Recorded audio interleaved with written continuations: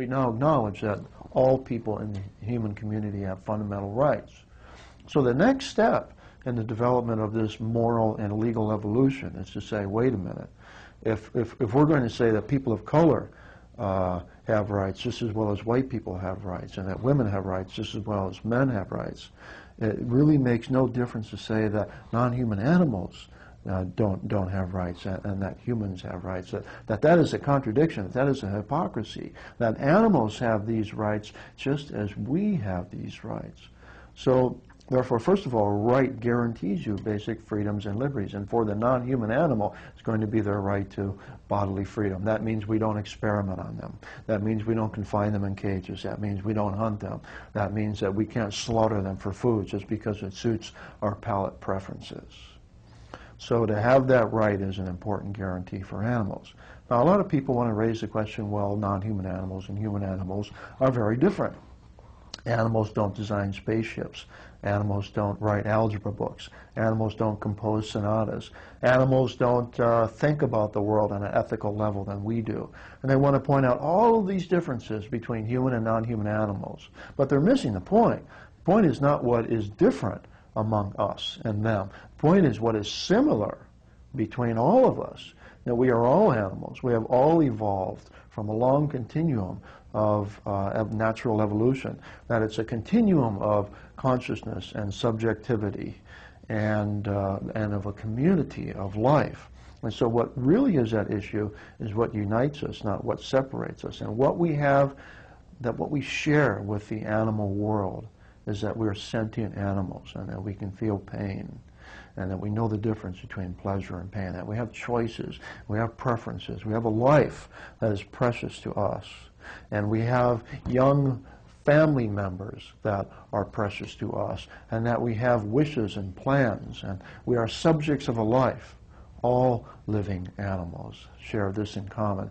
And when you get right down to it, why human beings have rights is because they can feel pain and they have these kinds of preferences. And the animals live in the same kind of world as we do at that level. And that's all that is needed for any living being to have rights. If you can feel pain and you have preferences, then no one ought to ever take those preferences away from you and inflict pain on you for any reason. If you have a right to your own integrity of your body.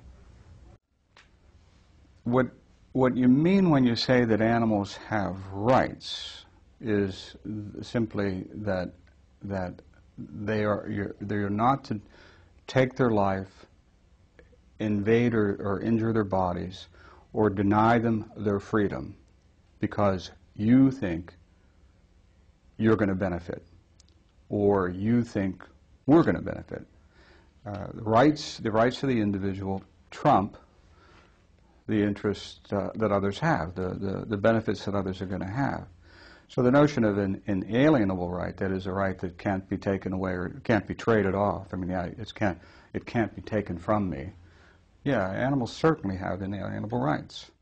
What's the relationship between animal rights and animal liberation? Animal liberation is a very practical step taken from the philosophy of animal rights. Now, a lot of people talk about philosophy rights, but they don't about animal rights, but they don't do animal liberation.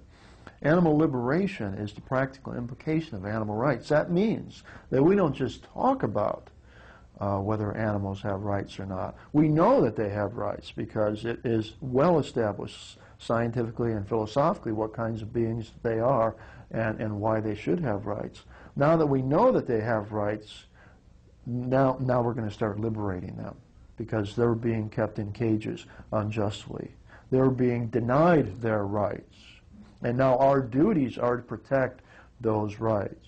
And one of the key principles in ethics in general is that to be a good moral person, it's not enough just not to do harm. You have to actively do the good.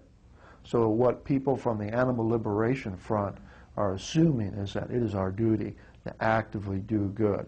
It's not enough for them not to do harm by being vegans. They try not to do harm to other living animals. They are out to do the good and to do the right. And for them that means getting every animal out of every cage that they possibly can. How would you answer the charges, and there's a lot of them, that this constitutes terrorism?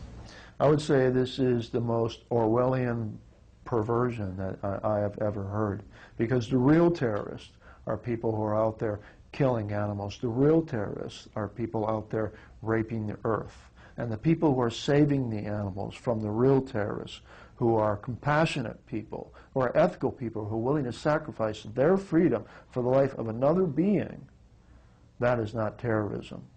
That is noble, that is dignified, that is the ethical life at its purest. Moreover, what kind of a terrorist is it that never harms another living being? Because the ALF does not harm other human beings in their actions to save non-human animals. They're informed by a non-violent philosophy, and they adhere to that very scrupulously. And what kind of a terrorist is it that does not have an explicit political agenda to wreak havoc on a society, but rather to raise the moral consciousness of its culture? They are not terrorists. They are fighting the real terrorists. The real terrorists are people in corporations and people running this government.